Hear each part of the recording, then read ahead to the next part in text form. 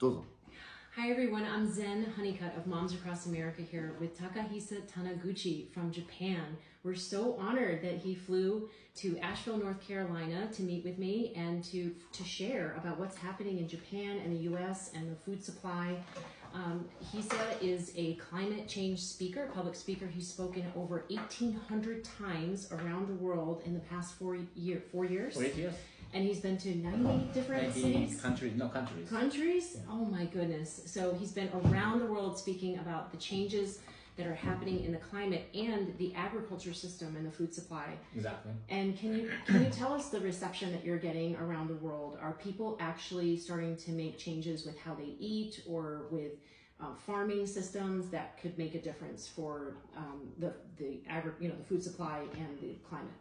Are people, you're seeing a reception of that? Yeah. They are like becoming more and more like, very eager to eat, like choose like their like food, and like especially in Europe, the farmland like percentage, like for example, I was living in Germany, but next country is Austria. Like in Austria, like 26% of the farmland is like now organic. It's not organic. No, it's organic. Oh, it is organic 26%. now. 26%. So Wow. more like 1/4. In the United States, it's about 2 to maybe 5%, I believe. So we have a long ways to go here. Well, in Japan, it's like 0.2. Oh, really? Very small percentage, yeah. But there's a lot of power struggle that's going on with the United States is really bullied the Japanese government to accept GMOs in 2018, the GMO seeds, and they forced the increase of glyphosate residues by 600% on the food supply. And you said that there was a mandate done on a certain food product, the only food product in Japan that's mandated in schools. Can you tell us about that? Yeah, like we are doing the lawsuit to Japanese government. Like we found out that like one of my friend who is Toshi, who is like filming this like footage, like his like children had like problem with milk in like school lunch because like they couldn't like digest the milk, so like they had problems. So like they wanted to stop, but like actually like they couldn't stop. And like we found out in Japanese law, in like school lunch law, like milk is like pretty much mandated. Wow. As long as you have like the allergy and if you can like prove it with like a doctor's diagnosis, like you can of course stop it, but otherwise like pretty much you can stop it. And the only ingredients of food which is mandatory or which is even in the like law is like milk. That's the only thing. So we are trying to change the law by lawsuit. Yeah, so milk is mandated in Japanese schools, and unless you have an allergy, you're not allowed to say no to milk. Yes. That is ridiculous. And it is known like many Asian people have allergies. But many do, yes. Yeah. I would say most Asian people don't digest lactose very well. But the problem is like to prove it, like you have to get diagnosed, and that diagnosis is like very expensive, so it's like not really fair. Yes, it's not. Yeah, a lot of people can't afford to go to doctors and to get that. So there's a lot of policies that are coming down from the governments to the people, and people are speaking up. The activism in Japan is fantastic. I know that there are 47 prefectures and there are 47 leaders in every prefecture trying to get organic food into schools. Can you tell us a little bit more about that?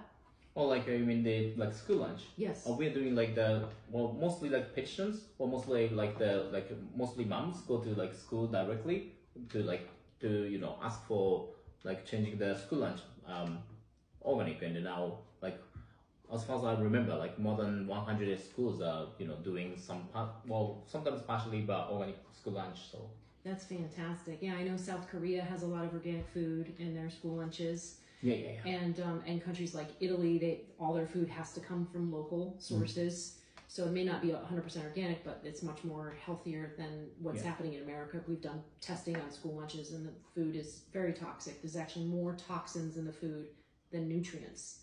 And so we also tested fast foods and found that to be very toxic as well. So we strongly encourage other countries not to import our fast food. Yeah. So is there anything else that you want to tell us about your travels and your speaking and some of the things that you're promoting and supporting right now?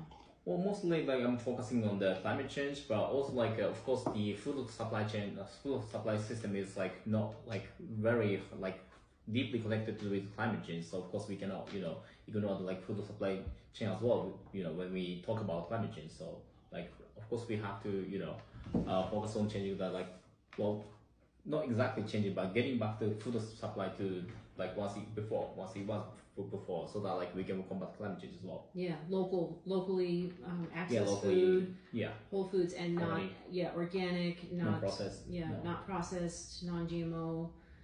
We really have to stop trying to get the easy, fast, cheap food. Right, that's the problem. We need the real food. But what I love about the Japanese culture is that people are very connected to nature. They're very connected to their ancestors and to tradition. And like what we call heirloom food here, that type of farming and seeds are very important in Japan. So I have a lot of hope. The 47 prefectures and the leaders in those areas that are getting organic food into school have done it much faster than people here in the United States. So people are working together in Japan. They're supporting each other. They're thinking about the entire country and the entire group as people as a group rather than just individuals. Which is what we have that struggle in the United States. People mostly think about themselves or their own family and not the whole group. So you have that going for you. Anything else that you want to share about your? Well, the big hope as well. I think the biggest hope lies in the fact that people like actually do not know about like GMOs or food supply chain well enough. Some people say like it's like disappointing that only a few people know. But I think it's actually hope, because once they know it, they can actually make a change. Yes. So like the hope is the fact that not everybody knows about the food supply chain like well enough. So once we can let them know, then of course like there will be change. So that's a hope. Yeah, there's a lot of hope, and so I would highly encourage, especially the Japanese American associations, to invite you to be a speaker. That would be really great. The connection between the Japanese government and the U.S. government would be really fantastic for people to be aware, in schools, universities across the country. That would be fantastic if you could speak there.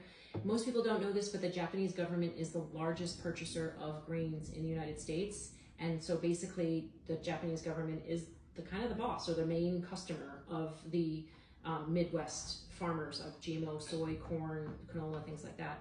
So we have a very strong relationship with Japanese activists, and we're so honored that you're here, and we really appreciate hearing from you. Thank you so much. Thank you very much. Yes, thank you.